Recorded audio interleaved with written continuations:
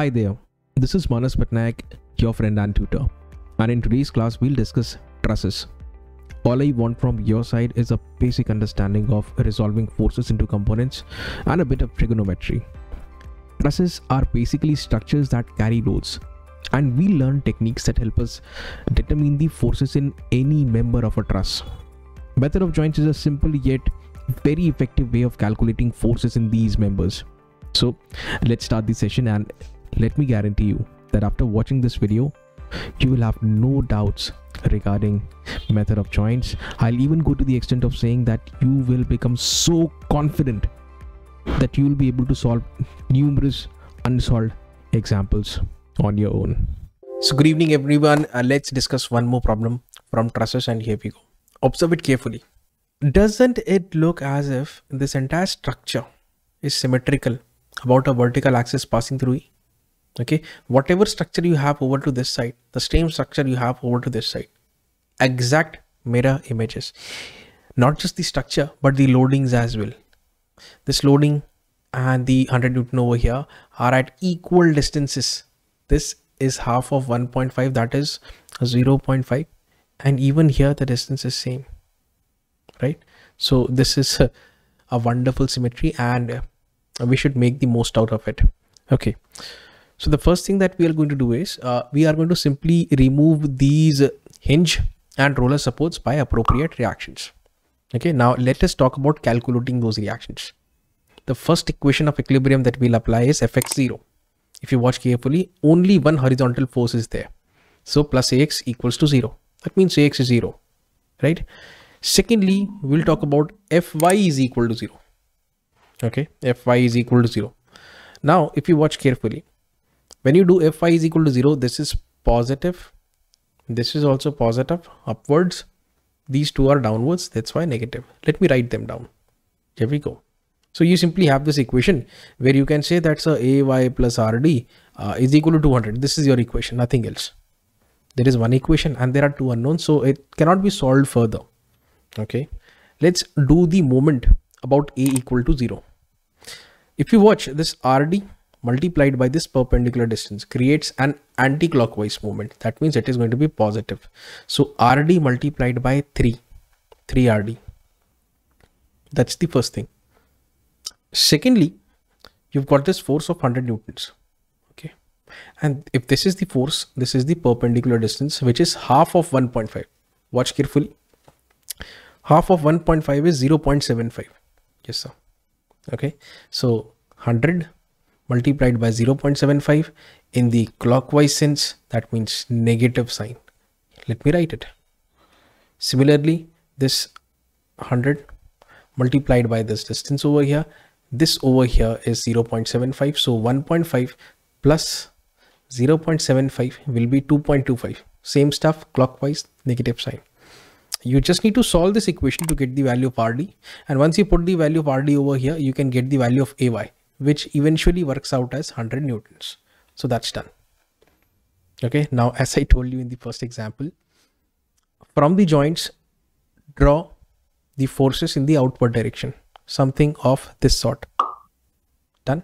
And since you can see all the sides are of the same length, even here, that means it is an equilateral triangle. Even if you just do the math, let's say these angles are x, sum of these three angles, that is 3x, will be equal to 180. So x is going to be equal to 60 degrees. Very, very basic math. Done, sir. Here we go.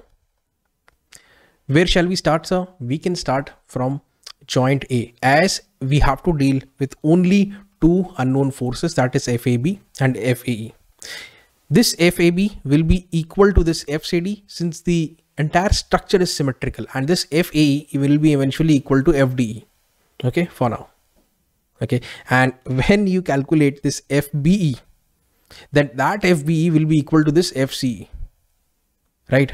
And we can calculate this FBC also, considering either joint B or joint C. Okay, let's go ahead with joint A, and here we go. So as we can see, let's go for Fx0, Fy0. Okay, there is no specific rule, right? You can start with Fx0, you can start with Fy0, your choice. So basically you've got FAE over here and FAB's cost component will be over here. So FAB cos 60, and here we'll have FAB sine component, FAB sine 60. So these two forces are towards the right hand side. So let's me take that that's positive. This force is upwards, positive. This is also upwards, that is also positive. Let me write it. Summation of Fy equals 0. FAB sine 60 plus 100 equals to 0. Done. On solving this equation, this is what you get, the value of FP. Okay. Now let's go for summation Fx equal to 0. We have done Fy equal to 0. Now let's go for Fx is equal to 0. So here you can see at joint A, along the x direction, there are two forces, FAE positive, FAB cos 60 again positive. Let me write them down. Okay, very simple. Now you can simply plug in the value of FAB, this value over here, and then you can solve for FAE. This is what you get, 57.73. Let me zoom in. Very easy. Okay, let me erase all the stuff. Done, sir. Joint A completely analyzed. We have got these two unknown forces, FAB and FAE, and since the entire structure and the loadings are symmetrical, therefore we can say we also have got FCD and we also have got FD. You can do a similar analysis for considering joint A. Okay, but mark my words, you are going to get the same answer. Go ahead and do it, no problem. Right? Now let me switch to joint B now. Now if you just take a look at joint B, there are as many as 1, 2, 3 unknown forces. Really? 3 unknown forces or 2? Only 2. The reason being very simple. FAB, this value has already been calculated over here, considering joint A, right? So no need to again, think of this as an unknown force. You have the value, but you need to put this negative value somewhere when you consider this joint B. Okay, so the only unknowns are FBE, FBC. Now let's apply the concept. Let's apply Fx equal to 0. Again, if you consider a joint B, let me make joint B over here. Okay, watch, this is going to be interesting, very interesting. There is already a force of FBC. Yes sir, this is FBC. Agreed sir. And sir, if you could just draw a horizontal line, if this angle over here is 60 degrees, this will also work out as 60 degrees. I don't know what kind of a pair is this. Alternate interior, am I right? Or something else? Do let me know. So this is going to be 60 degrees. And so this FAB is making 60 degree angle with this horizontal. So here we'll have the cos component. FAB cos 60, FAB sin 60. Let's very quickly do this. This is going to be FAB cos 60. Done. And this is going to be FAB sin 60. Okay. Thirdly, any other force which is inclined. Yes, you can clearly see that this FBE is at an angle of 60 degrees with this horizontal. So FBE's cos component will be over here and sin component down, right? So FBE cos 60, let me write this. This is going to be FBE cos 60, and in this direction we have FBE sin 60. Okay, let's talk about the directions. Left negative, right positive, down negative, down negative. So when you consider this equation of equilibrium Fx, what you have is basically, just watch, negative FAB cos 60, positive FBC. Let me write this. Okay, one more is left, this one, plus FBE cos 60 also, plus FBE cos 60, plus FBC, yes, plus FBE cos 60, yes, and no, this one, and minus FAB cos 60, done. So we have the value of FAB, we have this value here. Okay, we can put it over here into this equation, and then, but still we are left with two unknowns. Let me rephrase this. This is what we get. Okay, so one equation and two unknowns cannot be solved, but we can actually go for summation Fy equal to 0. When you go for summation Fy equal to 0, you have to encounter two forces, both of them downwards, therefore negative. Negative FB sin 60 negative FAB sine 60. And anything else? Okay, considering joint B, there is also this loading of 100 newtons. Let me just make it over here. 100 newtons. So this also is in the downward direction, and that's why you need to put a negative sign. Here it is. Now students, if you watch, you already know what the value of FAB is. 115.47. You need to put that into this equation and then simply solve for FBE. When you do that, this is what you get. FBE's value will work out as simply 0. And when you put that 0 value into this equation over here, into equation 1, you are going to get the value of FBE. FBE will automatically FBE. No. Did I say something wrong? One sec. On solving this equation, you are going to get the value of FBE. Yes, this is 0. And when you put this value of 0 over here, so 0 multiplied with cos 60 is 0. So FBC plus 0 is this much. So FBC will be equal to this much. It's very simple. That's exactly what I've done. Let me erase all this stuff. So now you can simply write that then, since the figure is symmetrical, therefore the forces in members AB will be equal to the force in member CD. The force in member BE will be equal to CE. The force in member AE is equal to force in member DE. Simply by symmetry. This can be written down, no problem. It's very, very fair, no issues. If still you want to work out a joint, you can go ahead and do that. By the way, the answer is over. Okay, you had to work out the forces. You have worked out the forces. No problem. You can stop over here. But if you still want, you can do a very quick analysis of joint at E. Let's do this. Right. What are we going to do? Summation fx0. Okay. So you see this let me put this in the okay.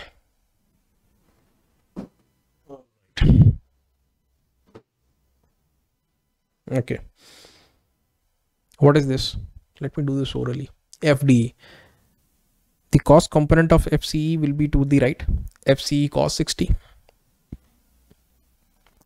To the left we have FAE, and the cost component of FBE will be over to this side, FBE cos 60. So let me put it this way. Okay, FDE is positive, you can see this. Yes sir. FAE is negative, you can see this. Yes sir. Thirdly, FCE cos 60 will be over to this side, that is positive, and FBE cos 60 will be to the left, that's why a negative sign. So all the terms, right, have been taken. You simply need to solve this. Okay, here it is. So I've put the value of FDE. Okay, here it is. FDE is equal to FAE. You can see this. So FAE is 57.73. That's why FDE's value is also 57.73. Secondly, you have FCE. FCE is equal to FBE. FCE is equal to FBE. So do we have the, sorry, FCE is something that we can actually calculate, although I have already told you that FCE will be equal to FBE, right? And how much is FBE? How much is FBE? Here it is 0. So again, it will work out as 0. I was just giving you an example. You can also go for joint E for further calculation, although you can stop right here. There is no need to analyze joint E further, right? Okay, so here I have kept FCE and BE as the unknowns, and if you watch, these two 57.73s will cancel each other out. So you are basically left with this much. FCE is equal to FBE is equal to 0. The reason being very simple. From this equation, you will get this. On solving this equation over here, you will reach this conclusion. FCE is equal to FBE. And already you know that FBE is equal to 0. Okay, so just plug in the value of FBE equal to 0. So if FBE is equal to 0, and since BE is equal to CE, FCE will also be equal to 0. So this way you can calculate the force in the members, right? Again, let me reiterate, you can stop right here. You need not go further. Right, now once you've calculated the forces, all the positive forces, you can write them down over here, right? As you can see, let me just show this to you. 50 AE AE, here it is. It's a positive force, right? So simply write 57.73, and since it worked out as positive, so you will write T. That means the member will be under tension. Secondly, let's talk about FAB. It is negative. So in place of FAB, we'll simply write the magnitude, and since it worked out as negative, that means the member will be under compression. We'll be explaining how all of these things work out. Just wait. Okay, so AB and this compression done. Thirdly, if you watch, let's talk about CD 115.47. CD 115.47. Since this was negative, therefore we wrote compression. So this is how you can prepare this entire chart. Okay, if you really want to understand how these members, because we are analyzing the forces at joints, and here the table that we're preparing is all about the members, member AB, member BC.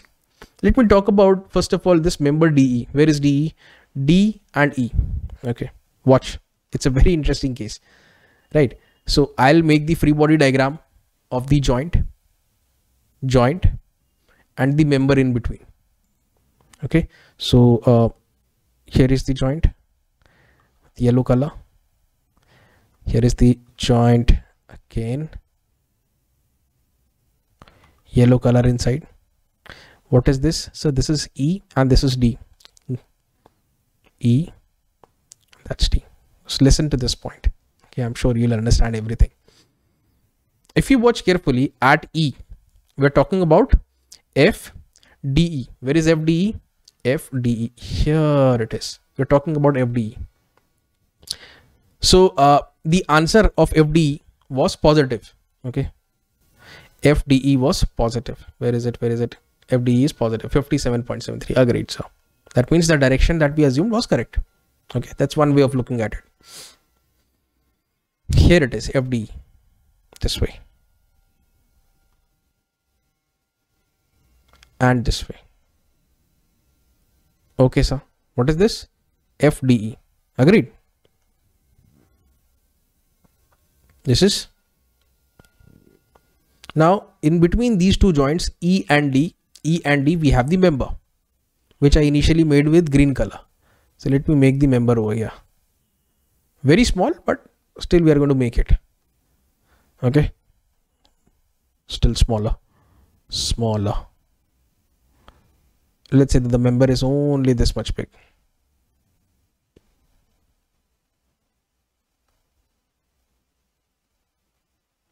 All right. For the entire system to stay in equilibrium, this force should be, this force on the joint should be equal to the force over here.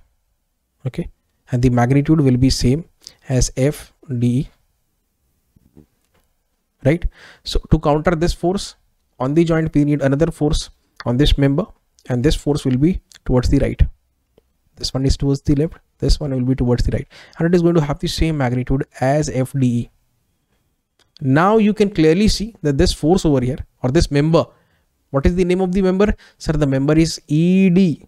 Member is ED, is clearly under tension. Now I'm sure you've understood that whenever at the joint, if you get a positive value, that means in the member you will have a case of tension. Understand this very, very carefully. Okay, that's one way. Now let's take a member now which worked out as negative. Okay, since AB worked out as negative because compression is written over here. So how come will it be compression? AB worked out as negative 115.47. So we took this direction, students. FAB's direction was this way, and we got a value of negative 115.47. That means the direction should have been downwards towards the joint, not away from the joint, but towards the joint A or towards the joint B, if you consider this member AB. I hope you got this. So we are going to exactly make this force in an opposite sense. Here we go. One more example, take a look. Very interesting, very, very interesting. So what shall I start with? A joint. Okay, we need more space, more space. And here also yellow color. Done, sir. Sir, at the joint, let's say this is A, and this one over here, this is sir B. Absolutely. So at A, the direction of FAB will be somewhere here, and at B, the direction of FAB will be over here. Let me write this. FAB, and even here, FAB. Now let's create the member, right? Green color. We need some space.